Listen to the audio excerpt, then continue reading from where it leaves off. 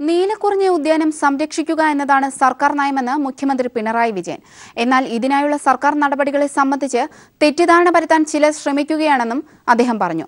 അനാവശ്യ വിവാദം ഉണ്ടാക്കുകയാണ് ഇക്കൂട്ടരുടെ ലക്ഷ്യമെന്നും വാർത്തകളുടെ വിശ്വാസ്യതയാണ് ഇതുമൂലം തകരുന്നതെന്നും മുഖ്യമന്ത്രി പറഞ്ഞു.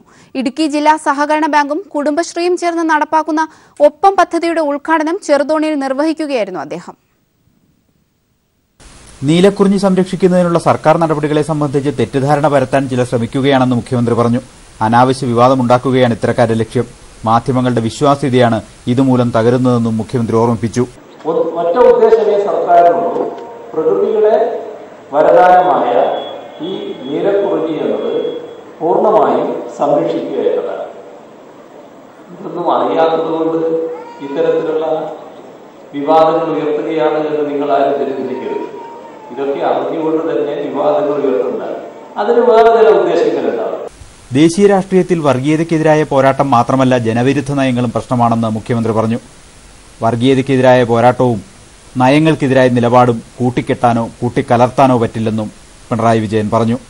ഇവിടെ നയത്തിനാണെതിരെ ജനങ്ങൾക്ക് ഉപകാരപ്രദമായ നയമാകണം.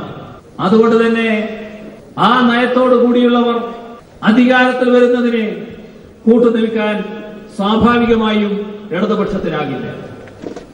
അതുകൊണ്ട് തന്നെ ഞങ്ങൾ ആ വഴിക്കില്ല എന്ന് നേരത്തെ പ്രഖ്യാപിച്ചിട്ടുണ്ട്. ഇടുക്കി ജില്ലാ സഹകരണ ബാങ്ക് കുടുംബശ്രീ പ്രവർത്തകർക്കായി സംഘടിപ്പിക്കുന്ന ഒപ്പം പദ്ധതി, തങ്കമണിയിൽ ആരംഭിച്ച സഹകരണ മേഖലയിലെ തേയില factory, CPIM Kattappana area committee office എന്നിവയുടെ ഉദ്ഘാടനവും മുഖ്യമന്ത്രി നിർവഹിച്ചു. മന്ത്രി M. മണി, മറ്റ് ജനപ്രതിനിധികൾ തുടങ്ങിയവർ വിവിധ ചടങ്ങുകളിൽ പങ്കെടുത്തു. News bureau, Idukki.